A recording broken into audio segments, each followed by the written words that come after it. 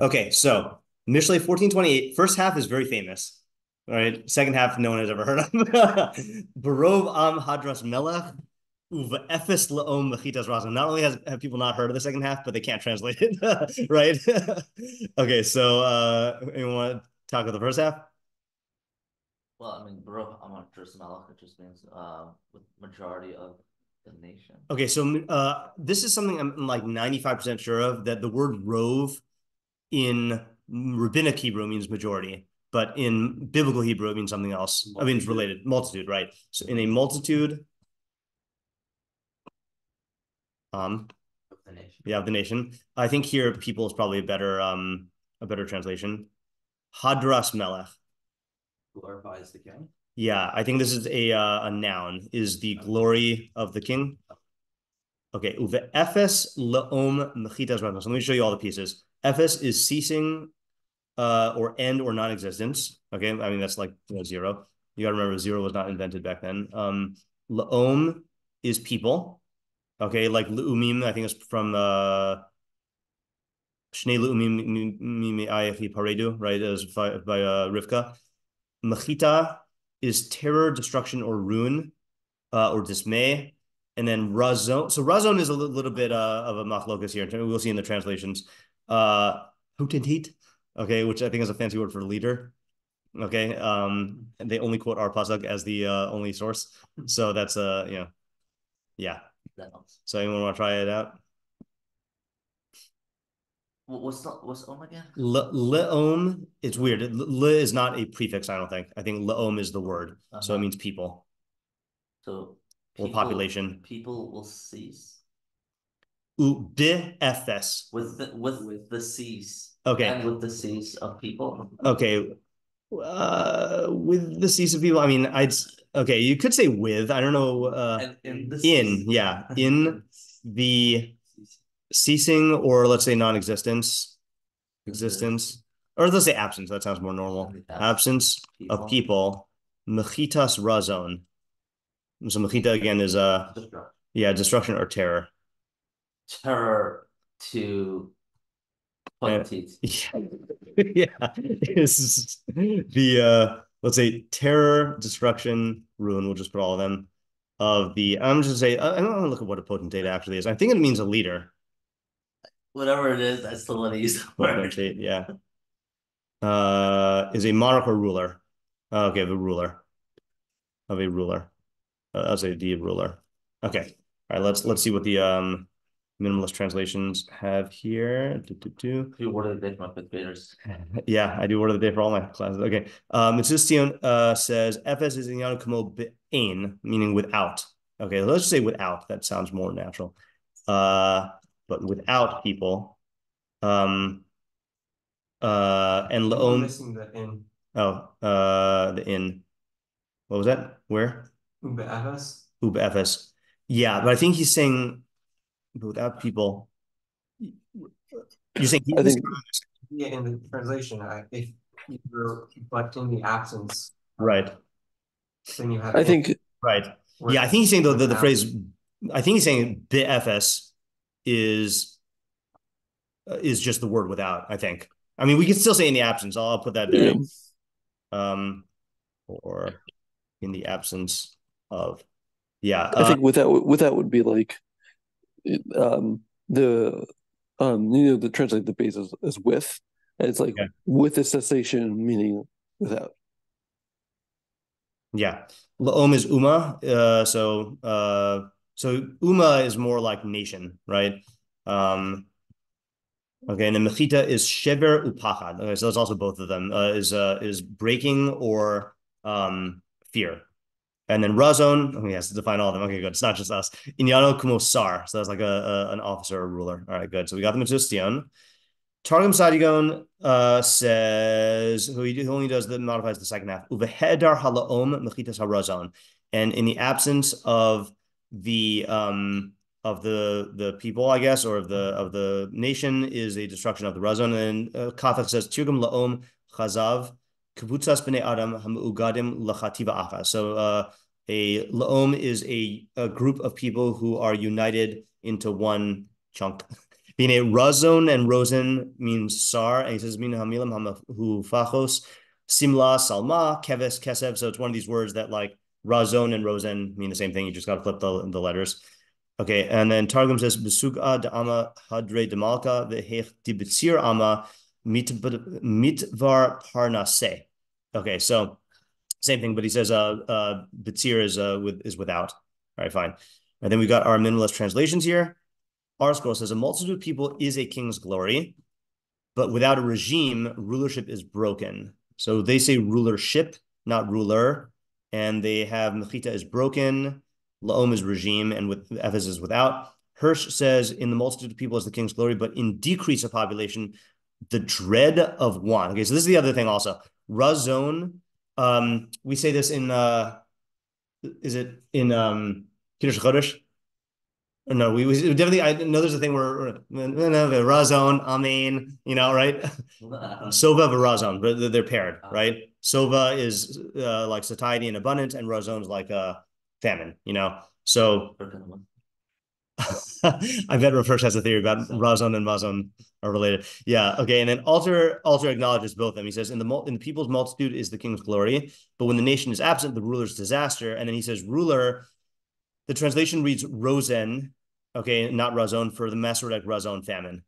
Because I'm going to keep all these up here because we don't really know which is right. Okay, yes, this is a difficult pasuk to work with. I don't have an idea, but yeah, all right. I mean, this is one where I feel like the more surefire route is to just latch onto the first half and then use that to figure out what translation you want for the second half. Yeah. All right. So what are the questions here? Definition questions. Yeah, let's do all the definition questions. Let's knock them all off. What do you mean by what do you mean by? Yeah. Okay. So what is I'm just gonna list all of them. What is Hadar? Or I guess what's Hadras Melech? What is what's Roham? Yeah. I'm just gonna do hold on a second. What does Mechita mean? What is Razon? And then I'm gonna say see, I don't view this as a definition question. I view this as, how much constitutes Barovam. Because we know what rove means, right, and we know what am is. So that's why I was doing the definition question first. Yes, yeah? Yeah, I was. Yeah, assuming that what is it, Rosalind means leader. Yeah. So then the terror of the leader, or however you translate Mechita, Yeah. is that the terror that the leader is experiencing or the terror that the leader is inflicting? Right. Okay. So what does Mechita mean? And then whose Mechita is it? The terror experienced by the Razon, or I guess by the ruler, or by the people? Yeah, Ariel? What's the scenario? Yeah, that's going to be the major question here. And what's the subject of it? Yeah, what scenario is this describing? And then what is the subject of the pasuk? Yeah, Sean? Yeah. What's the contrasting of Melech and Razon, if there is any? Yeah. I mean, it could just be poetic language, but it's that is strange, right? Usually you have a pasuk about a king and the whole pasuk is about a king, right? Here you got two different what is the relationship between, or contrast, I guess, between Melech and Razon, according to, I guess, either translation. Can you explain that question? Actually, hold on a second. If it's ruler, if Razon means ruler. So in other words, this is saying in the abundance of multitude of people is the glory of the king. King seems to be the highest type of power, and then it demotes it to Razon in the second half. And then if it's not talking about a king, if Razon means hunger or famine, so then the whole pasuk is talking about a king. But then you got the question about what's the what are the opposites? Actually, let's just say that here in general, right? What is the relationship between the two halves in general? Okay, like what is the opposite of what? Yeah, and to flesh out 8. Yeah. Are the Melech and the Razon really the same person, or is it two different types of people? And if they are the same person, then why demote him to just Right. ruler and not king? Yeah, and if they're the same type of person, why demote him?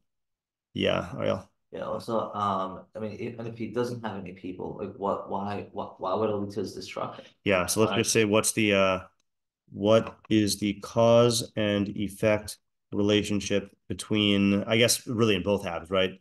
The Rove, this is gonna be the main question. The Rove and the Hadras Melech, in the first half, and the the Ephes Laom and the Mechitas Razon. Yeah. By the way, I know I've shown this before, but I just want to show you again on Torah. Then let me make this bigger.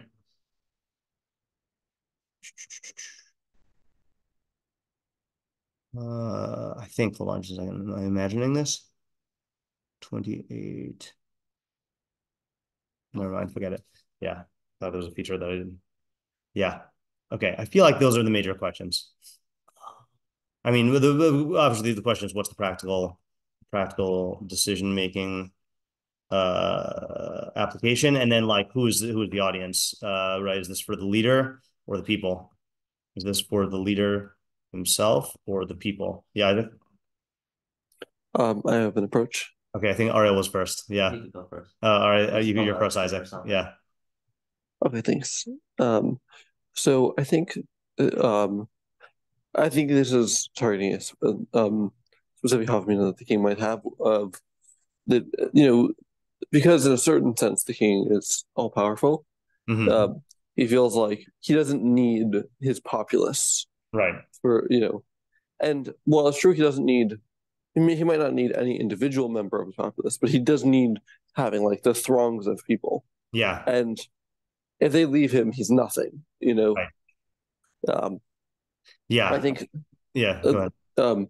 and just like you see this play out practically with bosses um, who like feel like they have like they have lots and lots of power, but then their employees leave them, and then it all just crashes and burns because Right. they don't have people. Right. So it's not just talking about a king; it's talking about anyone who's in a position of power over a system.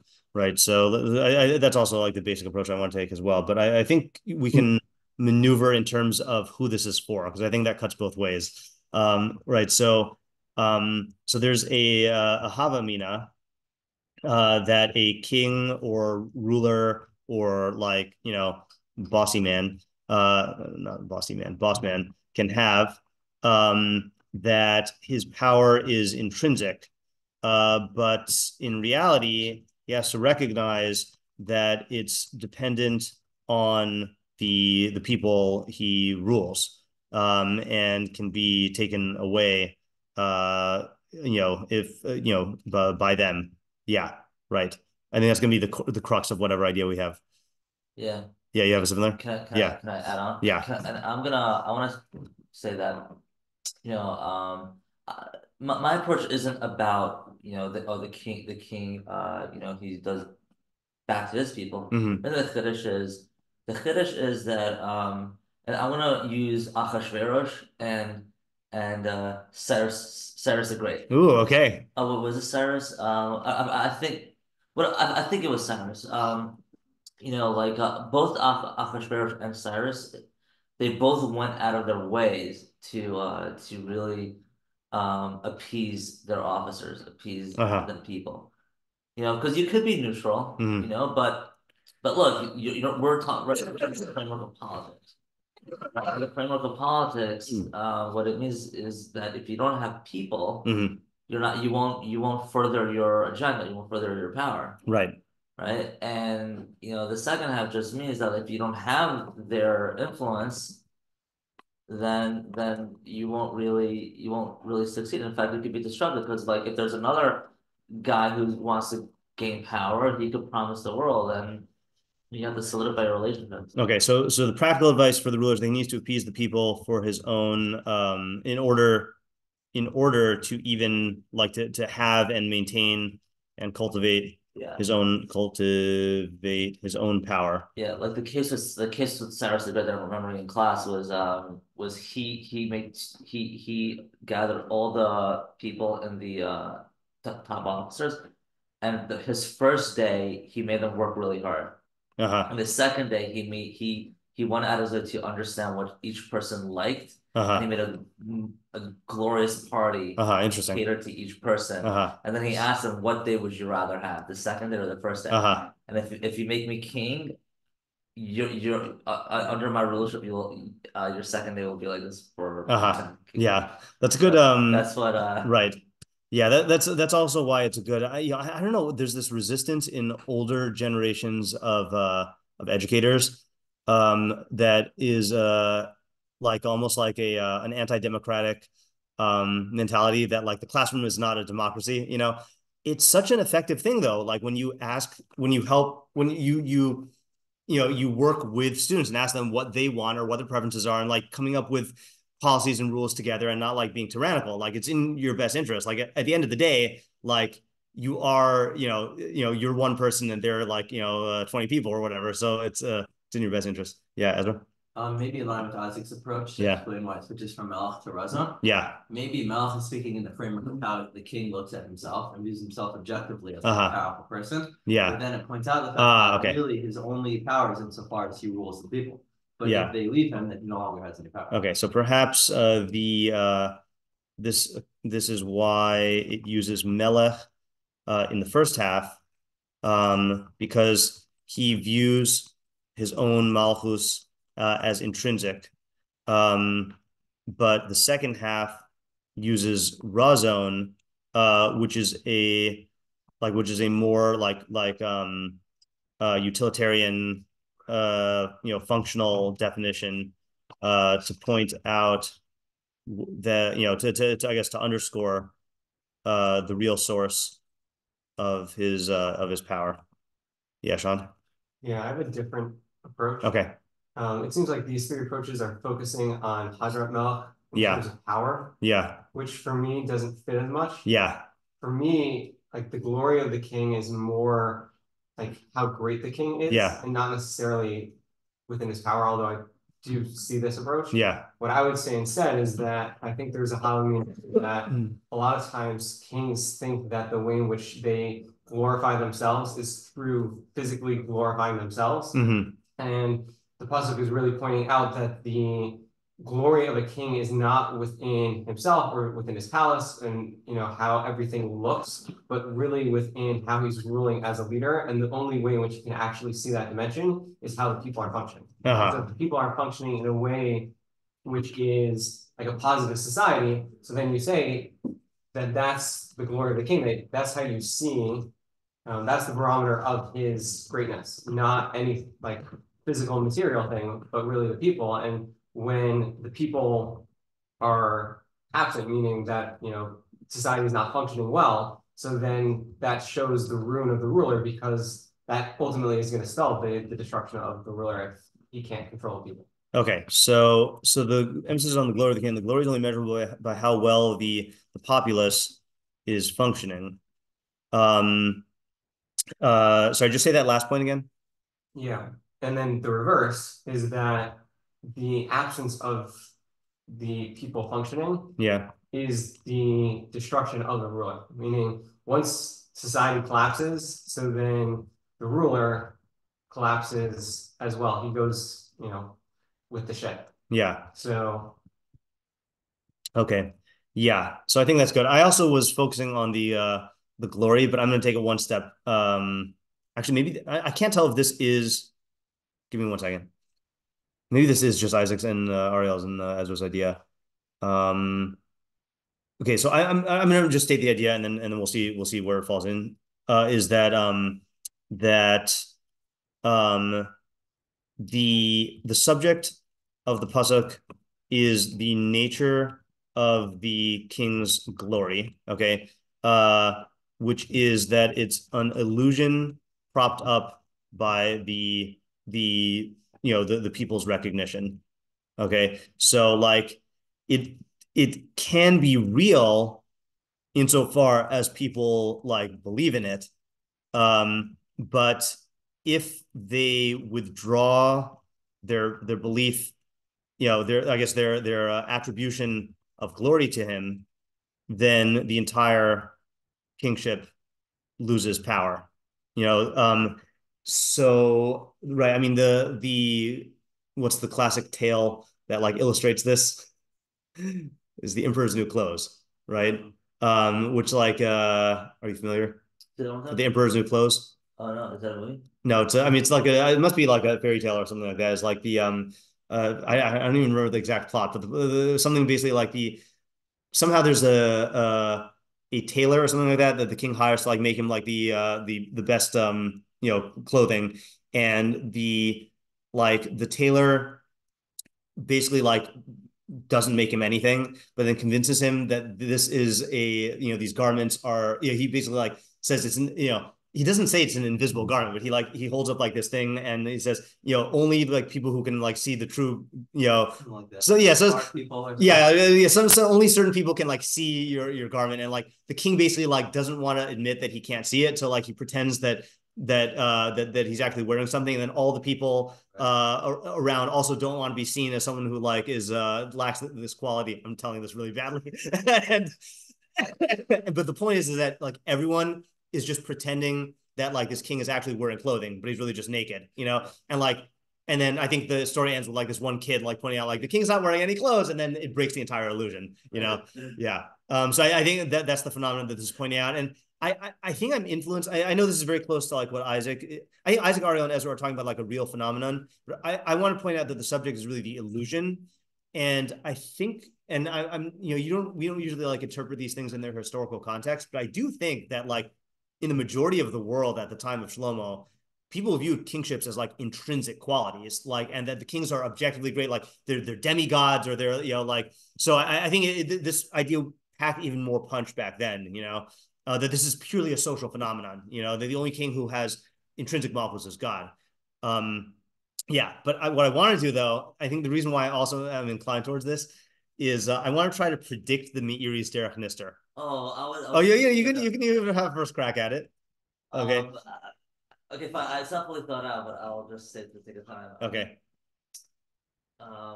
Maybe you can say that like you have like like you need it's more along with my idea of translating to Nestor, but Okay. like you need to cater to your your emotional faculties or better faculties, that because they're kind of like necessary. And look, this is Mishlei. It's not like the ideal, but like you need to cater to them in several ways such that it can further your intellect. Okay. It's kind of in a nutshell. Okay, so let's actually break it down into the components first. Okay, and then I don't know if my approach is similar to yours. So this is the Meiri. Where does he get it from? So I'm just going to review this because I feel like we haven't talked about it in a while. So the Meiri in his Derech Nisser uses this mashal that Shlomo uses in Koheles, which is in Koheles 4:13. Tov yeled miskin v'chacham mimelech zakin uchsiel asher lo yada lihizaher od. Actually, I want to do Rashi here because I think Rashi brings it down. I think it's from Chazal originally. So better a poor and wise youth than an old and foolish king who does not know how to guard himself anymore. Kimi beis hasurim yata limloch gam b'malchuso nolad rash. Because he came from the the prison to rule, and and even in his kingship he is born poor. Okay, I don't know what that means. So Rashi says Tov yeled miskin v'chacham. So who is the poor and wise youth? Zeh yitzer tov.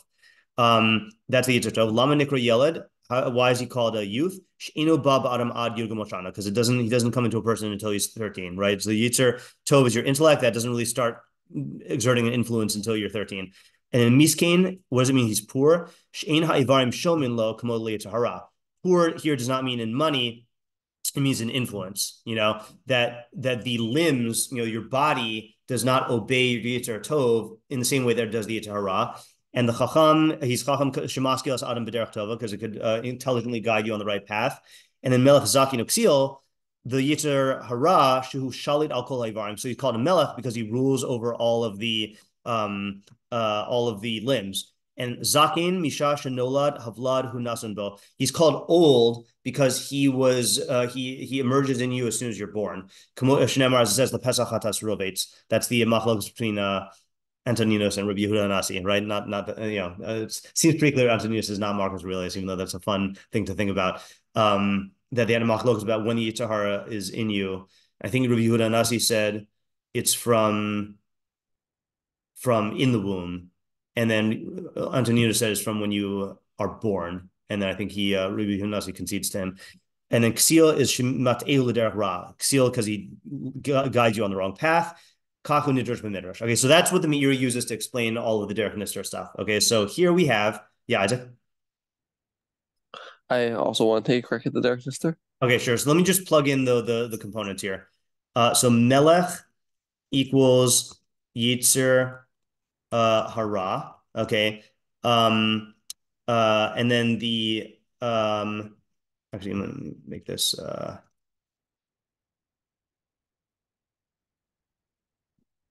all right, Melech is Yetzer Hara, and then the and Laom are the limbs and bodily faculties. Okay. Yeah, that's all we got. Okay, yeah, Isaac. Yeah, I think there's this feeling of like this this drive is so powerful. How is it? It's impossible to like disobey it. Yeah. But then when you actually then like do, and you start pulling your energies away from with the drive, then it just looks empty and powerless and yeah. All right, so that's a similar approach to the one I'm taking. I'm gonna take it the in a slightly different direction. Okay, so I'm gonna say it like this: the Yetzer Hara can feel like impossibly powerful, okay, and unconquerable, okay, like a king. Okay, in reality, the power lies in the people, okay, i.e. the limbs. And this is the whole Sefer Chinuch's approach to understanding mitzvos, is that like if you're trying to influence the king from within, it's not likely to succeed. But if you change your actions, okay, i.e. get the people on board independently of the king, then the king will have to follow. Okay. So in other words, that's the Sefer Chinuch's thing of the mitzvos influence you by changing your actions, and then your actions change your emotions and your internal state. So the mistake, and I think this is related to it's related to the phenomenon in the end of Sukkah, the Gemara Sukkah, about how Lasi Lava, like God will show the tzaddikim and the Rishayim the Yetzer Hara, and like I forget which one it is. They're both gonna cry. What was it? I think will be a big mountain. Right. And they'll cry that they overcame it. Right. Sean will see like a tiny little string or something. Yeah, and they'll cry because they couldn't overcome it, and I think that's also showing that like for the Rishayim, there is an illusion of power that the Yetzer Hara has, and the objective reality is it doesn't have the power that people attribute to it, But what this is saying, I think what's interesting about this one, if we take the Meiri, I'm very curious to see what the Meiri, I know he's going to say something like this, but what's interesting about it is it does not have the presence of the Yeled Miskein in here, right? This is not about the intellect overpowering the Yetzer Hara. This is about the limbs overpowering the Yetzer Hara. Yeah. Okay. I have a question on this. Okay. And the reason why I want to further this idea because like I believe that this is like the main idea on how to overthrow an evil melech. Okay. Okay. You're still going to be going on the Derech Nisser, or you're going for the? Well, it's the application of the okay, Derech yeah, Nisser, right? Meaning like really the people are in control, and like, right. You influence the king to either destroy him or to make him better. Whatever. Right. So like but in history, the question is in history like you see that the Melech he is evil, and like he let's say the Malak was evil and like the people want to influence him to either overthrow him or like change his actions, like so how does that work? Because people always use the excuse, oh, he's too powerful, I can't do anything. Yeah. And the reason why I'm asking this question is because that's the argument people give me when I'm saying that we have to overthrow the king.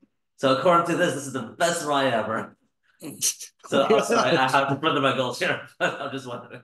Yeah, Ignore the last part. I'm just mentioning. Okay. But no. I do think that I was also thinking about who's the audience for. Yeah. And according to my approach, I think the audience is for the people, and that they have to be able to see through the illusion of the king's power, either to overthrow him or even to influence him. I mean, I think that's another thing, is that people think that there's no point in even trying to influence the king because they're intimidated by the grandeur. Yeah. In terms of the king himself, it's true that the people give him the power, but in reality, if you try to, let's say, overthrow him, you're going to lose a lot of people now. Right. But not just like they could just do whatever they want. Correct. Right. What do you mean? Meaning the king does have actual power, right? Yeah, I know. Yeah. So the question is like, how true is this pasuk? Right. No. So there, I think. I mean, yeah. Like the reason why I'm saying this and I'm emphasizing this point because like, at least in the system, like there are checks and balances. Right? Yeah. Like ideally, if the Malak is a Russia, you should overthrow him because you have the center and everything. And like the only way you don't overthrow him is because they themselves are evil, and corrupt.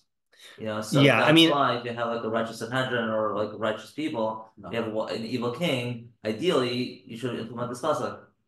Right. Yeah. Easier said than done. Right. Yeah. Ideally. No. Right. Yeah. Otherwise, what's the pasuk going to teach you? Yeah. Right. But that's why I think that the direct practical application has to do with just once you see that the king's glory is an illusion that is dependent on people acknowledging it, it gives you a whole realm of decision-making possibilities, like a whole range of decision-making possibilities, even within the king being the king, that you can use to like as avenues to influence. All right, let's see what the Meiri says. I know we don't usually go to Meiri first, but I'm very curious here. I bet it's probably connected to the next one. Brovam Hadras Melech. Where's the rest of the Meiri? Oh, yeah, he connects it to the next one, but we're going to do it anyway. Erech Apayim Rav Tvuna Uktsar Ruach Meri Miveles. One who's slow to anger has great understanding, and one who's short-tempered elevates foolishness. B'nigle ha'ar lamelech limshoch lev ha'am la'ahavaso. So the external meaning is that it's advice for the king to draw the people in to love him. Okay. U'kamosh amar hachacham le'echad ha'malachim, like a chacham said to one of the malachim. This is in Seif. Sorry, Hafilas. Still don't know what that is. Hishtadel shetiye molech libos b'nei adam. Strive to rule over the hearts of people. Lo begufos levad, not only their bodies. Amen, sirs. Good example of that. That was I think that was the nickname that they gave to Princess Diana, that she was the princess of people's hearts. And unlike the rest of the British monarchy, then like she really appealed to them and really, ended up having way more influence even after her death than the monarchy. Uvravam efshar shapirusho barov mamish. Some say it means with a multitude, literally. Ratzalamar ba'amamin merubin, with many people. V'tigboras chayalos yesh hadar v'kapel melech, and huge, legions of soldiers. Then that will bring glory and honor, majesty to the king. But this is only if they love him. Shekulam yamtziu atmam lechvodo lechol asher yitzav. All of them will make themselves present for him and make themselves available for him in order to do whatever he commands. Right. So in other words, people are going to want to serve him. That's the other thing also, is that, and that'll really bring a glory to the king.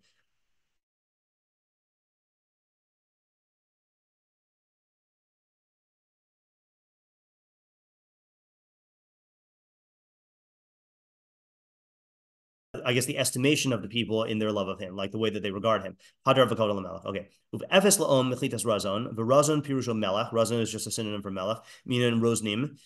Kihem shteg gezeros. Razon v'rozen. So same word. Al mishkal gadol godel. V'gam b'kibbutz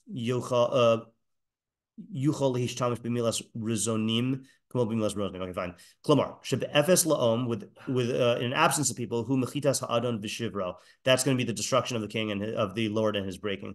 V'ish mefarshim razon. Shem davar kamo ha'inyan gamkein ratzlan mechitas ha'adnus. So razon could be ruler or it could be rulership. Okay, fine. So far, it sounds like it's along the lines of what we were saying. Not so much what I was saying, but what you guys were saying is like the having the people supporting you is really what leads to your ability to rule. And it's saying like the extreme of that is when the people love you and want to serve you, you know?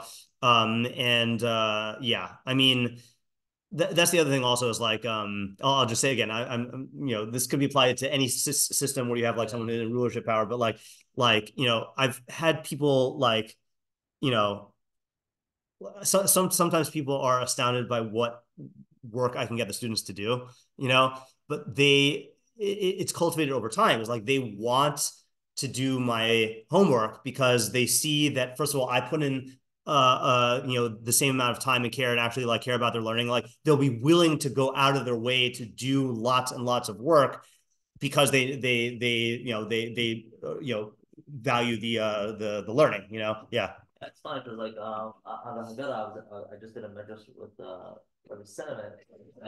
One of the ways where he got us to opt into working Paro, you mean? Paro, not yeah, Rabbi Cinnamon. Yeah.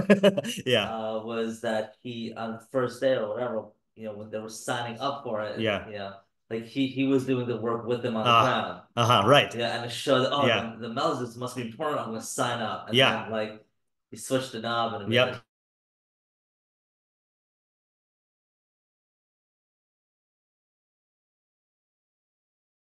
Shenichnu kochos aguf le'avodaso. Yeah. Okay. So the bodily faculties will be subjugated to his service.